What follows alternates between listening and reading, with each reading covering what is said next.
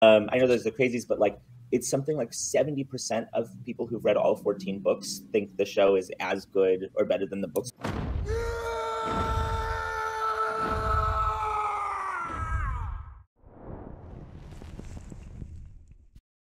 Video that I don't know how to make. It's the first time I can say that in being on YouTube for almost 3 years, and I'll get into the reasons why. Last night, Amazon did something that I find really kind of curious, and that is it tacked on a season 2 quasi teaser trailer on episode 8 of its first season. To me, I think this is going to be exploited to somehow represent watch hours that were abysmal for season 1, and somehow, in my opinion, Amazon is going to misrepresent and conflate this with people actually watching more than they did just to check out this trailer, this clip. The article comes to us from Tor.com. A scene from season 2 of The Wheel of Time is hiding in plain sight. I watched this live with Prophet of the Dragon, Nerdporeal Lifeform, Alex from the White Cloaks. What if he isn't evil? He's 100% evil. It's a Trolloc. What if he's just hungry? There was a lot of stunned disbelief at what we saw.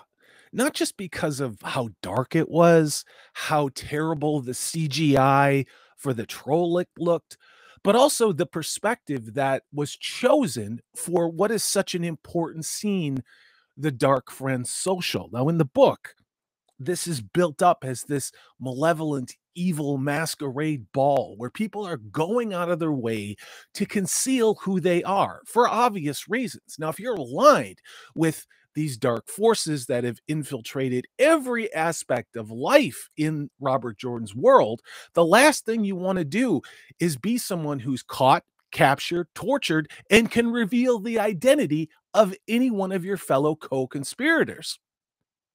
What does Rafe Judkins do?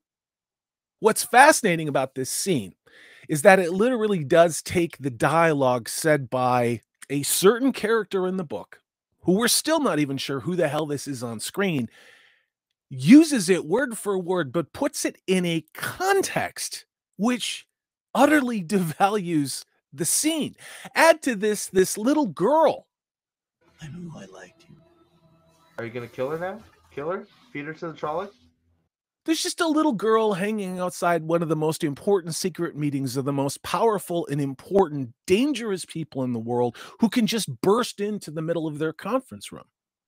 The scene then has this little girl under the table on her knees looking around at all the attendees and very obvious signs of who they are and where they're from, including one very ridiculous one of the Shan-Chan. We also got into it live last night on Prophet of the Dragon's channel, where apparently they're going to have the Black Aja, I'm going to say it's Liandrin, melted down her serpent ring to make the ugliest, stupidest looking black marble ring you could ever imagine. And because the costumers and the thinkers behind this show are who they are, apparently this ring has to be big enough to fit over these black leather gloves, as if wearing a costume or while wearing a very obvious Aes Sedai ring would even be necessary. But there I go, being a divisive book fan. Now, where this trailer gets disturbing to me, and where I've actually tried to carefully craft what I'm about to say, is when this dark one, again, is he Ishmael? Is he not? Is he Balzaman? Does this show even give a shit? Do they even know the difference? Takes this little girl and starts treating her like it's bring your daughter to work day at the Forsaken or the bad guy social event. He starts telling her all the kind of things that you would if you didn't have a child's best interest at heart, if you were a stranger. Are you following me? Especially when this really disturbing and, in my opinion, disgusting allegory for child exploitation is carried to the Dark One picking up this little girl and then having her pet a Trolloc. What if he isn't evil? He's 100% evil. It's a Trolloc. What if he's just hungry? Now, those of you who haven't read the books, a Trolloc is essentially a cobbled together Frankenstein-like beast. It can be parts of animals, parts of men. They're pure evil. They're cannibalistic, mindless killers that are used by the dark forces, by the Dark One, by the Forsaken, by the Shadow Spawn, and controlled by horrible, disgusting, evil Myrddraal.